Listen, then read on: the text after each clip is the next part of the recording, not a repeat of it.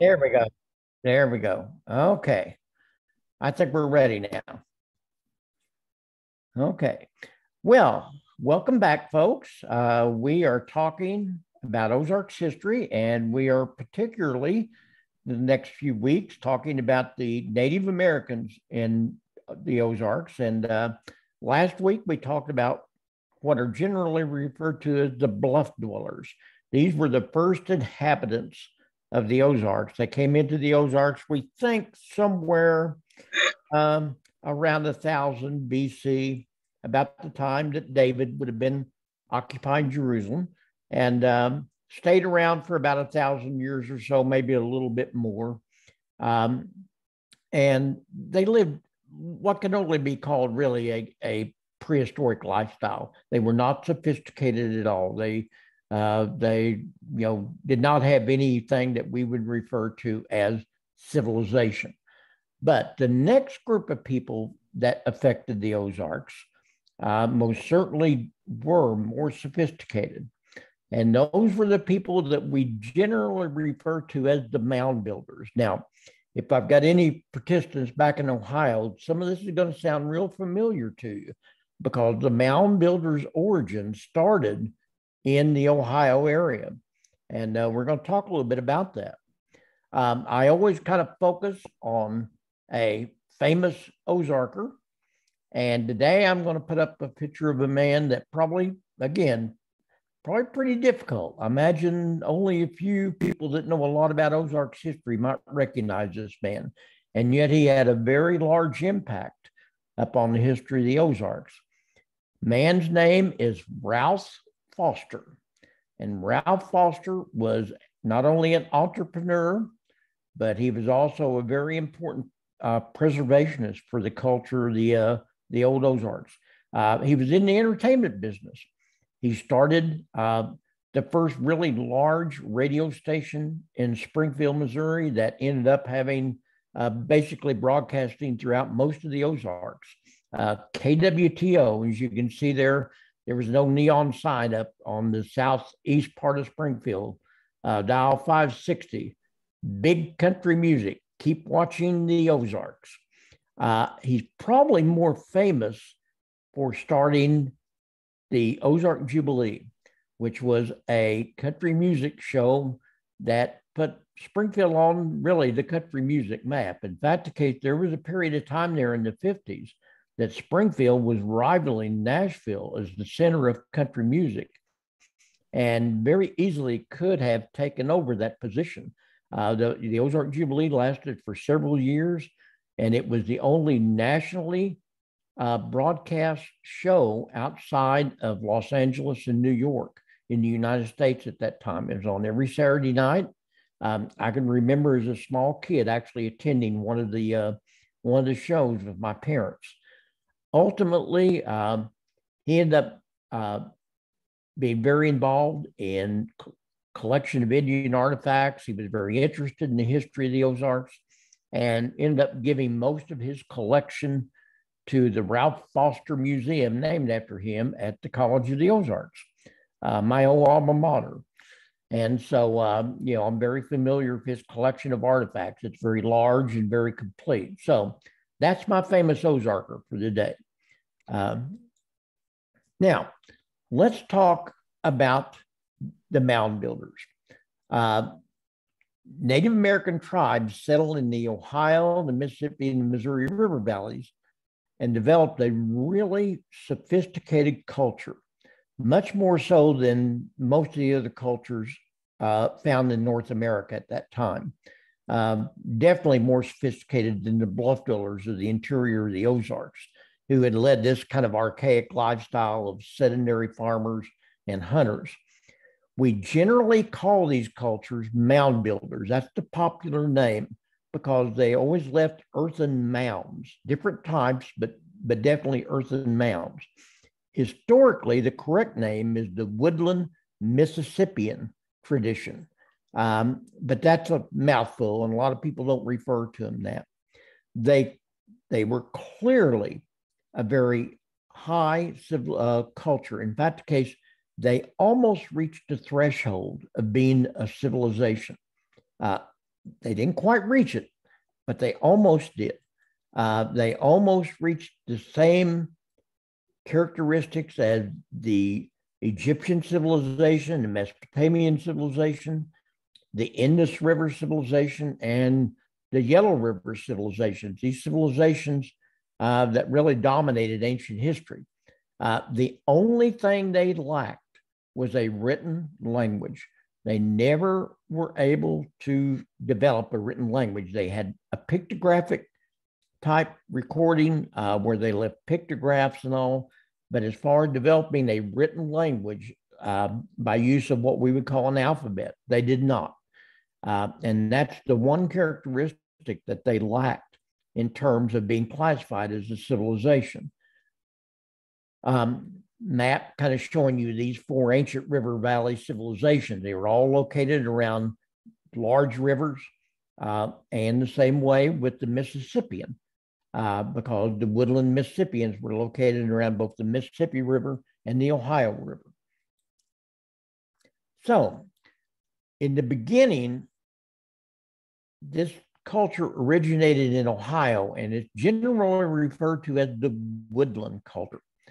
And it developed about the same time that the bluff dwellers were occupying the Ozarks.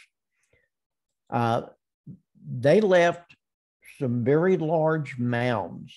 Some of them were large conical mounds. Some of them were effigy mounds, mounds that were in the shapes of figures. By far and away, the most famous of these is still in existence is the Great Serpent Mound, found near Adena, Ohio. I've never been to the Great Serpent Mound, but I understand it's around the eastern border with West Virginia, around the Steubenville area. That's my understanding, in the southwestern part of Ohio. I'll show you a picture of the Great Serpent Mound here in a minute. However, by 100 BC, the early woodland culture had kind of morphed into a more sophisticated culture, which we often refer to as the Hopewell tradition. These names are really not important because, like I said, they're all kind of clumped together into something we call the mound builders. But the thing of it is that this Hopewell tradition, which was kind of morphed out of the woodland culture, had begun to spread into Illinois, into Missouri, into Kansas, and Oklahoma, particularly around the Mississippi River Valley. They did not settle in the Ozarks. The woodland culture, the Hopewell tradition, the Mississippians never had permanent settlements in the Ozarks. They surrounded the Ozarks. And probably the reason they didn't is because, frankly, it didn't have a lot of population there. And it probably, it was not really what they would classify as good land. The land they occupied was land that was much more suitable to agriculture, which was the key element of their culture, as we'll see. This is a photograph of the Great Serpent Mound in Adena, Ohio. And you can see this is the tail, and it's kind of a twisted tail, and then it comes around like this. And you can see it's like a serpent. And then here's its head, and it's swallowing an egg. And this is a walking trail around the Great Serpent Mound. Pretty good sized thing. In fact, the case, it's my understanding that they really didn't understand exactly what this was until somebody was able to spot it from the air, I'm assuming by a hot air balloon, because they wouldn't have had airplanes back in those days, and realized that what they saw down there was something that was man-made. And so this was the Great Serpent Mound of Adena, Ohio. It's by far and away the best example of the effigy mounds and the woodland tradition back in the Ohio area. So what were some of the characteristics of the Hopewell tradition that morphed out of this woodland thing? First of all, it was kind of like it was a widely dispersed group of tribes. It really wasn't one big tribe. There were lots of tribes that kind of like fingers dispersing out into the Mississippi River Valley. They developed the bow and arrow, which was one of the first cultures in North America to develop the bow and arrow. Very important because that gave them a weapon for hunting and for war that made them much more superior to the surrounding tribes. Um, they set up trade routes all throughout the Midwest, and they would have traded in the Ozarks. They would have crossed through the Ozarks. They just wouldn't have spent time there. Um, there is one place that I know of where there is an old uh, what we would call a fort, probably along one of these old trading posts, um, just south of a little town called Mount Vernon, which lies about 20 miles west of Springfield. And it's a little town called Hoburg. There's not hardly anything there. Uh, but I've been there because it's not too far from where my wife was raised up. And it was kind of a something called, it's been referred to by archaeologists and all as Fort Ancient. Now, that name may be familiar to you back in Ohio because there is a really large woodland Hopewell Fort archaeological site called Fort Ancient in the Ohio Valley area. And this is a photograph of the Great East Wall of Fort Ancient. And this is kind of the Fort Ancient earthworks. And some people think that this old earthen fort that we found remains of in this little town was probably a trading post that was set up to protect the trade routes of the Mississippians as they would have crossed through the Ozarks on the way to Oklahoma and the Arkansas River Valley and this area. They wouldn't have stayed here because it, like I said, it wasn't hospitable for them and it wasn't really their kind of land, but they would have had kind of forts along their trading routes. And this is an old plaque that was set up by what's called the University Club in Springfield. This was established in 1930, this one was. And it basically tells the story of this Fort Ancient in Hoburg, Missouri. So again, there's a real connection between these woodland Hopewell tradition tribes of Ohio with the Ozarks. So that's some. So what was kind of what this Hopewell tradition was like? Well, first of all, unlike the Bluff Whalers of the Ozarks, they made pottery. They were very large pottery makers, and they were very good at it. And they would trade this pottery as well as art objects for salt and furs and minerals. By the way, they got many of these from the Ozarks tribes because these were in abundance in the Ozarks. So they would trade their pottery. Their pottery was much thinner than the previous pottery, particularly that of the Adena area in Ohio. And they, like I said, they also made art objects for decoration out of copper and mica and conch shells. Again, they would have got these from this vast trading network that they had established. And some of the areas of trading around the Ozarks, we know that there was a kind of a trade center on the Missouri River around the Kansas City area. We know that there was one around Hermitage on the Pominatera River, which is in the Ozarks.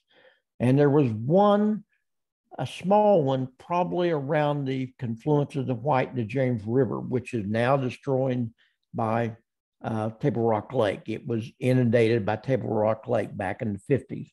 But we know it was there, and there are some old pictures of it. I don't happen to have any old pictures of one of the old mound in Galena, but there are some old ones around. Eventually, the Hopewell tradition again kind of morphed into what we refer to as the Mississippian culture around 1000 AD. So about 1000 AD, this Hopewell culture tradition, which came out of the woodland tradition of Ohio, morphed into the Mississippian culture. And these are some examples of the Hopewell art object. This is some of their pottery, and these are some of the art objects that we found. You can see they're pretty well done, pretty well made. So let's talk about the Mississippian culture, because that's the culture that really affected the Ozarks. And again, it's not that they settled in the Ozarks but they surrounded the Ozarks, and they would have been they would have traded with the tribes in the Ozarks. They would have had a direct influence upon them. It's from this group that we get what we call the mound builders, because they built very large earthen mounds. They built them along the Mississippi River Valley and all throughout the Midwest and the southeastern United States, and they linked them all together in this vast trading network. And again, there were several of these large trading networks that kind of surrounded the Ozarks, like, again, Kansas City. There was a huge one across the river from present-day Memphis in Arkansas. There's a huge one in Spiro, Oklahoma, which was on the Arkansas River. It's kind of right across the border of Arkansas. But by far and away, the biggest one was located across from what we now call St. Louis at a place called Cahokia. And that's what we're going to talk about now for a few minutes, is Cahokia, because this place was very important, and it's one of the most important Indian sites in North America, actually. This is a look at present-day spiral mounds outside of Oklahoma. This is the mound that's left. This would have been how it would have looked at the time along the Arkansas River. Pardon me while I get a drink. Okay, so this Mississippian tradition really didn't have any lasting impact upon the interior of the Ozarks. In other words, they didn't come into the Ozarks and settle here. They traded with the Ozarks tribes. They passed through the Ozarks, but it was merely just a place to go through. You know, it was a place not to settle in, again, because remember, the Ozarks is a rough, rugged territory, and they just really didn't see it as a place to live. So, you know, as a result, the Native Americans that had settled permanently in the Ozarks, these bluff dwellers, really weren't affected dramatically by them. In fact, there's a theory out there that they actually resisted the change that might have been brought about by the Mississippian culture, because they liked their lifestyle, and the remoteness of the Ozarks allowed them to live kind of protected in a lifestyle that they were used to. And you see that later on in the 19th century when the concept of the hillbilly came around.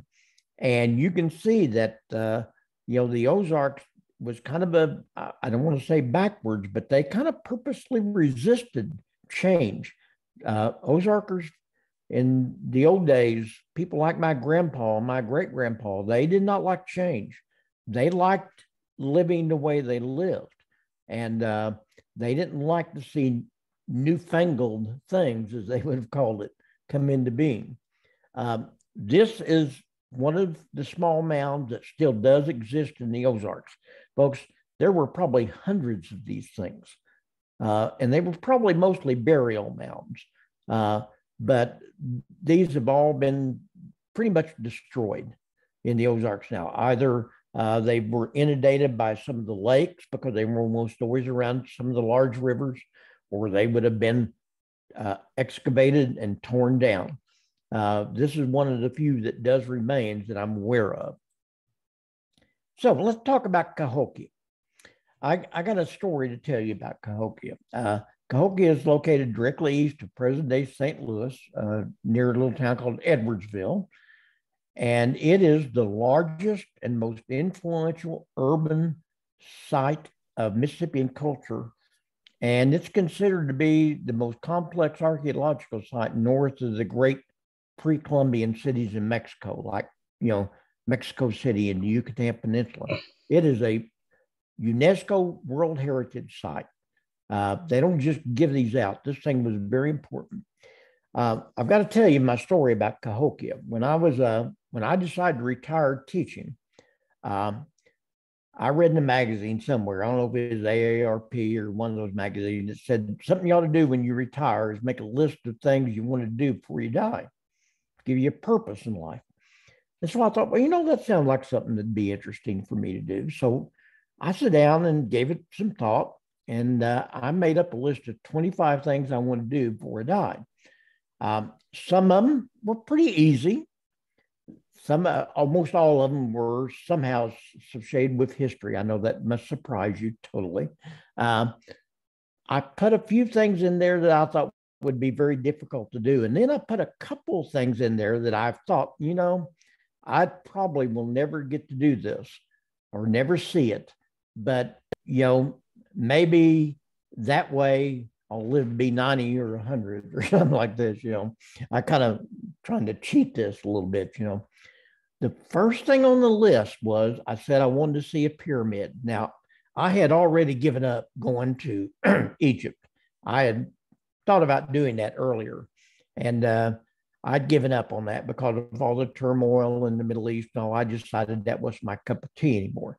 I thought maybe someday I might take a cruise into the Caribbean, stop at the Yucatan, and see some of the Great Pyramids of the old Mayan culture, which you can do from your cruise. I thought that's a possibility. One of the other things I put on there, by the way, which I thought would surely keep me alive till I was 100 at least, was that I said I want to see my beloved Kansas City Chiefs win another Super Bowl. Now, if you followed the Kansas City Chiefs in the late 20th, early 21st century, that was about as unlikely to happen as just about anything.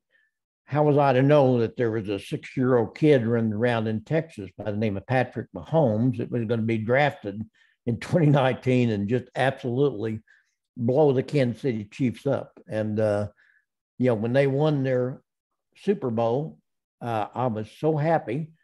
And at the same time, I thought, oh my gosh, now I've only got one thing left.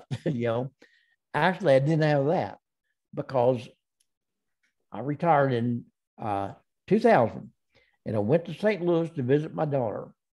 And I told her about my list, and she looked at it and said, well, Dad said, you want to see a pyramid? And I said, what are you talking about? She said, I'll take you to a pyramid. So put me in the car. We drove across the river to Cahokia. Now, I'd passed Cahokia, but I'll be honest, I knew nothing about it. I really didn't know that much about it. I knew it was an ancient Indian site, but I never stopped to visit it because, frankly, I was always on the way to go somewhere else.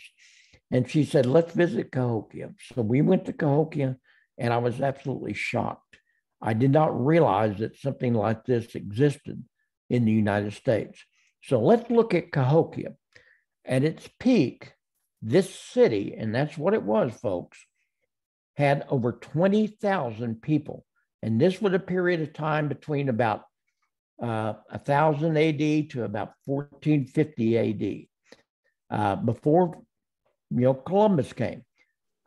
20,000 people. Folks, that was as large as London at the same time. I didn't realize this. I just had no concept.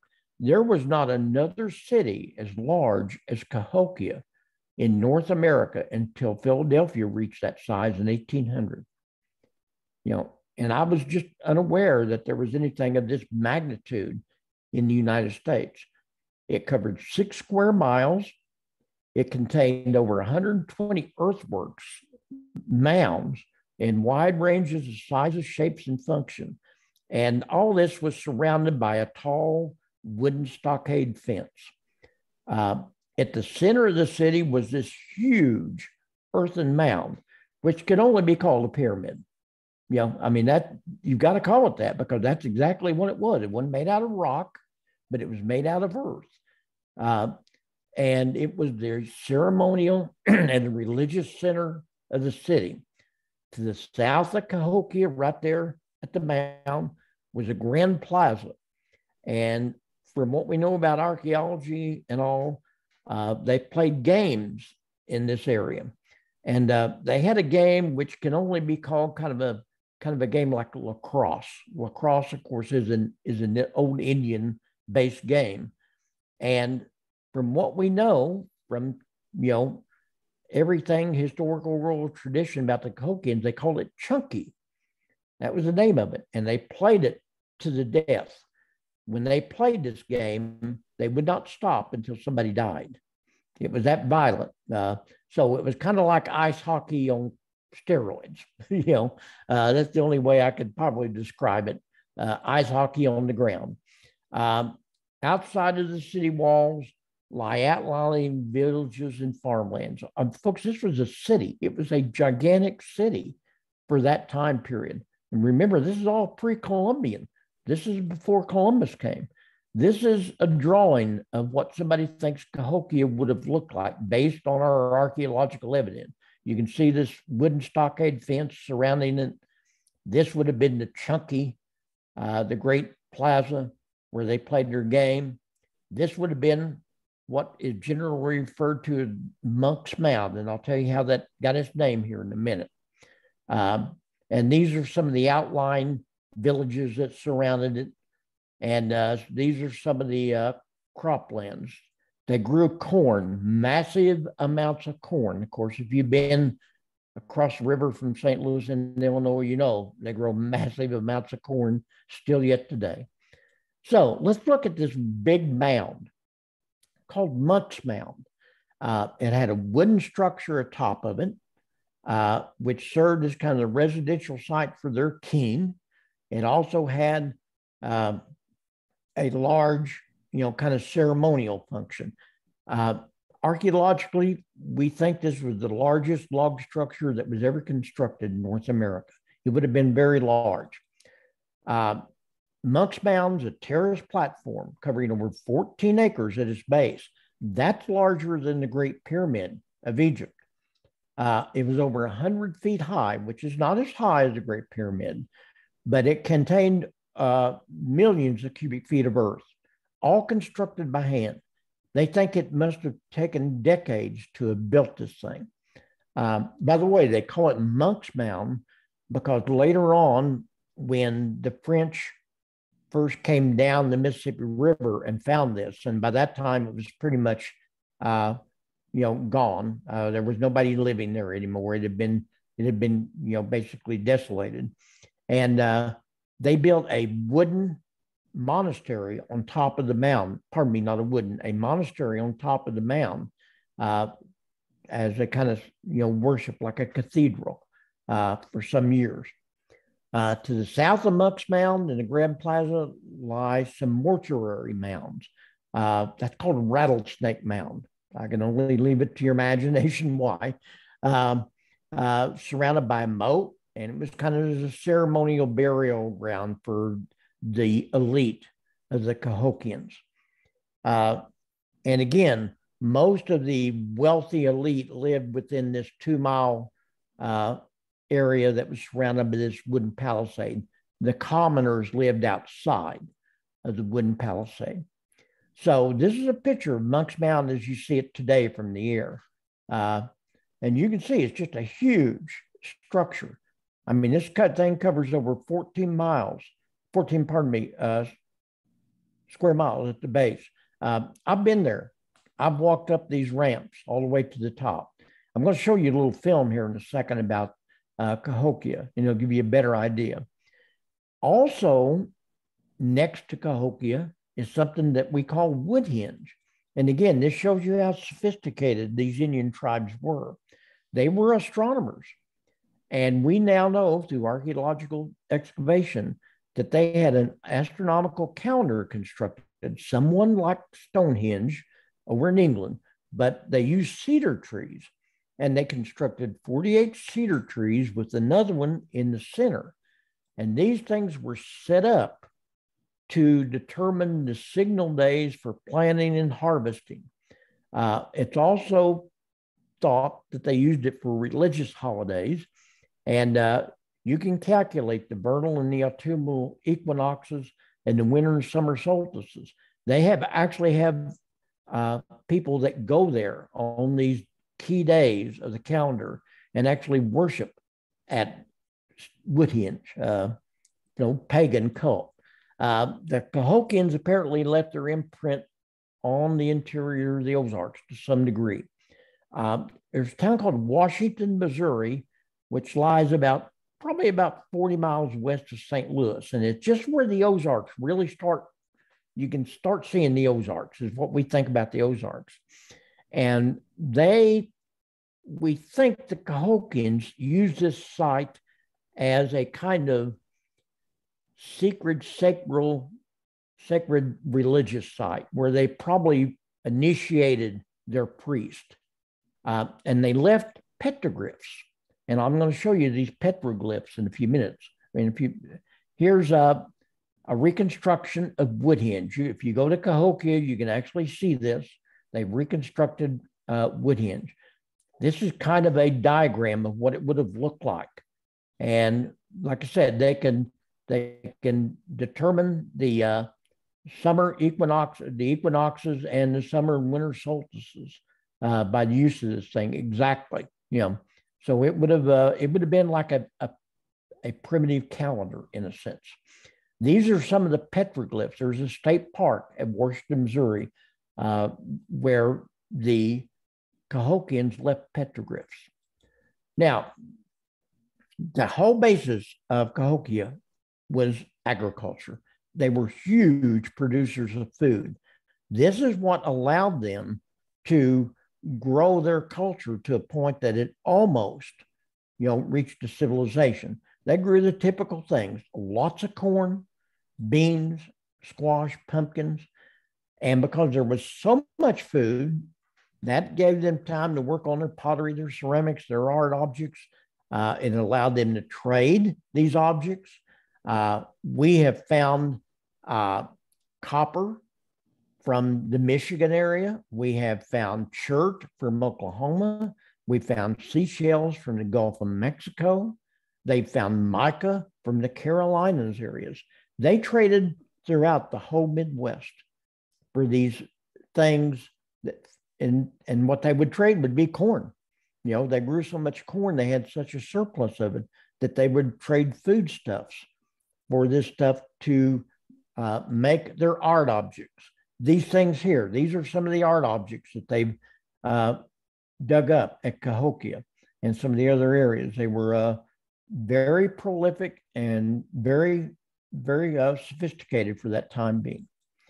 I've got a really short, about 5-minute little mini documentary on Cahokia Mound. So I hope you've got your sound up so we can kind of listen to this thing. What's up, everybody? This is Brandon with Off the Beaten Path. We're here at a UNESCO World Heritage Site, the Cahokia Mounds, in Collinsville, Illinois, just outside St. Louis, Missouri.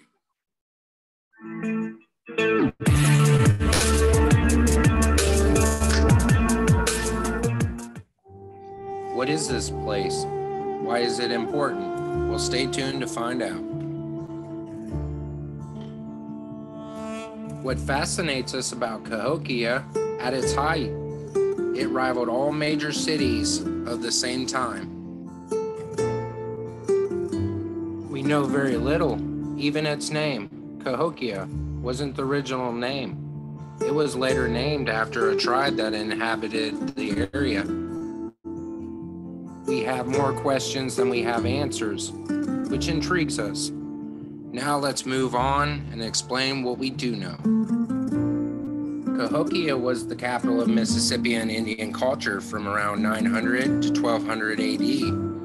It was the largest urban center north of Mexico and Central America during that time. It is here you'll find the largest mound in North America, Monk's Mound. It was also strategically placed near the confluence of the Mississippi, Missouri, and Illinois rivers. These waterways were important for them to spread their culture and their influence, and to gain the necessary resources to build their tools, their buildings, and to sustain their lives.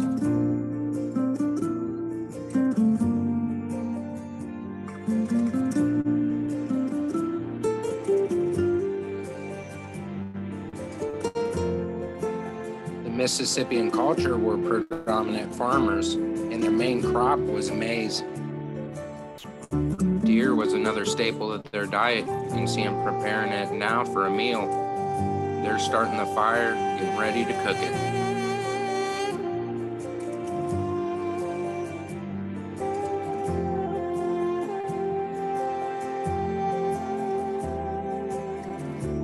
As you can see here, bird symbolism was important to the Cahokians.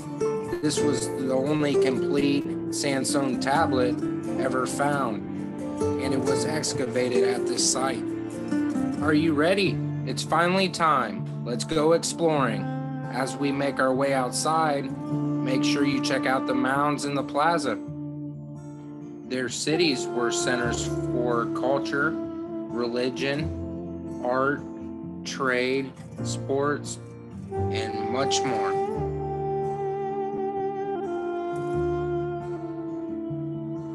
This picture depicts the Indians playing their favorite game, Chunky. There are 3 types of mounds you'll find at Cahokia, but we're going to focus on 2. The first one was a pyramid platform with a flat top, usually used to put monuments or houses on top.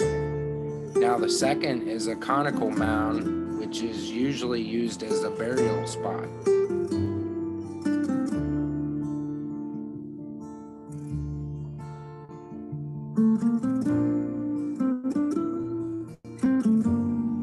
The land Cahokia sits on is about 3.5 square miles and contains 80 mounds.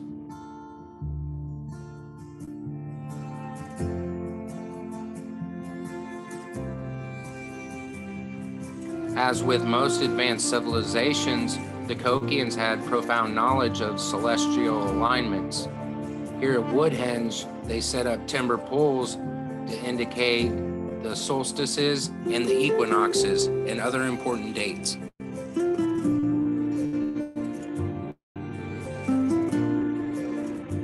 Let's make our way to Monk's Mound and climb it and see the beautiful scenery you can see from atop.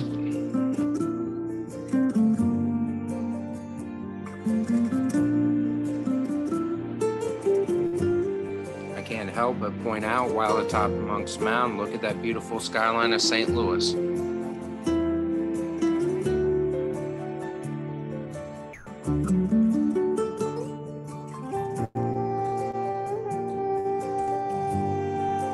Now imagine looking down at the plaza and seeing all the artisans working, creating pottery, weapons, everything the civilization needed to survive.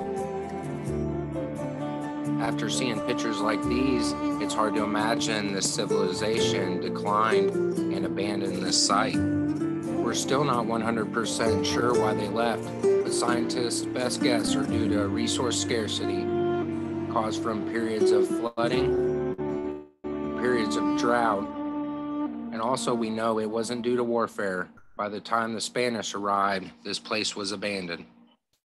Thanks for watching this video. I hope you found it informative. Okay, there's a lot better videos about Cahokia on the internet, but that one was short enough. I thought it would give you the idea of it. So by the time the Spanish and the French arrived in the Ozarks, Cahokia had been totally abandoned. And there just really wasn't anything left there as far as people. It reached its peak about 1500 AD, maybe a little earlier. There's evidence that De Soto's explorations, which happened in 1541, that some of the soldiers actually came to the area around Cahokia, and they would have still found some people there. It would have been large, it would have been rather stable. But by the time Marquette came there in 1673, it was totally deserted. So within about 100 years, Cahokia almost completely deserted. Why? Again, nobody knows for sure. Very well could have been disease. De Soto's army was noted for leaving behind disease, particularly venereal disease. And the Indians had no natural immunity to this, and it often caused vast, widespread epidemics. Wherever these Spanish and French soldiers came, when they left, people would die. There's also the chance that it was a naturally occurring pandemic from their own waste. one of the problems with Cahokia was probably that they were so large and so successful that the area kept growing, and yet that produced a lot of human waste, and the result was it probably polluted their water systems, and not knowing and not understanding this, it could have resulted in a outbreak of typhoid or diphtheria or something like this. So again, they may have been victims of their own success. All we know is for sure, by the time the French got there in the mid 1600s, Cahokia was a totally abandoned and deserted area, where 100 years before it had been pretty large and pretty thriving. Okay, so that's it for this week. Next week, we're going to talk about the Indian tribes that were located in the Ozarks when the first whites, the first Americans, the Europeans began to come into this area. The group is called the Osage. And the Osage, again, are one of those tribes that a lot of people don't know that a lot about. But folks, they're an extremely interesting tribe. And they had a lot of effect upon the development of the Ozarks. So next week, we're going to talk about the Osage.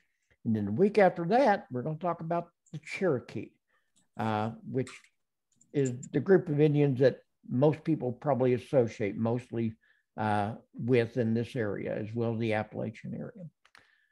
So I appreciate you being with me. Hope you've learned something of interest today. Definitely. And